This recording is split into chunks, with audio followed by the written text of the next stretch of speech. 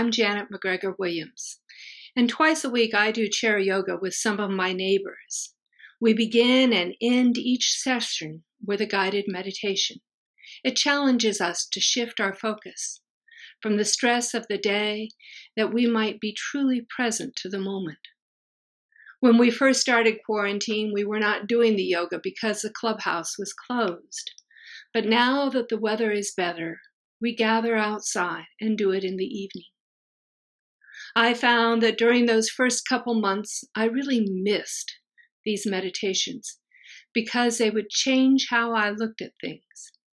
As I took a deep breath and focused on the simple gift of breath, I began to push out all of the negative thoughts. To quote from the lyrics of Frozen, I would let it go.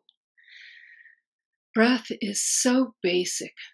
We are told that in creation, God breathed the very breath of life into us. The Hebrew word for spirit is ruach, which also means wind or breath. Scripture encourages us to focus on that which is good. In Philippians, Paul says, "Finally, beloved, whatever is true, whatever is honorable, whatever is just, whatever is pure, whatever is pleasing, whatever is commendable, if there is any excellence, and if there is anything worthy of praise, think about these things." For 2 months, we have focused on too many bad things. And then when I started up the chair yoga, I found I was able to let it go.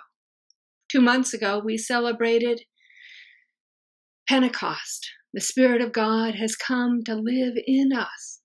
And I'd like to invite you to take a deep breath and then let it go. Breathe in and then let it go. Take another one and breathe in love, justice, peace, and joy. And let it go. Let go of the pain, the anger, and the hatred. Continue to breathe deeply and listen again to these words from Philippians.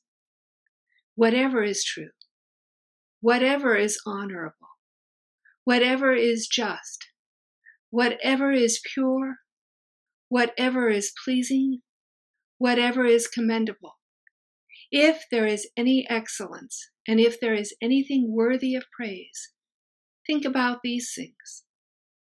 With every breath that you take, may your mind dwell on that which is true, honorable, and just.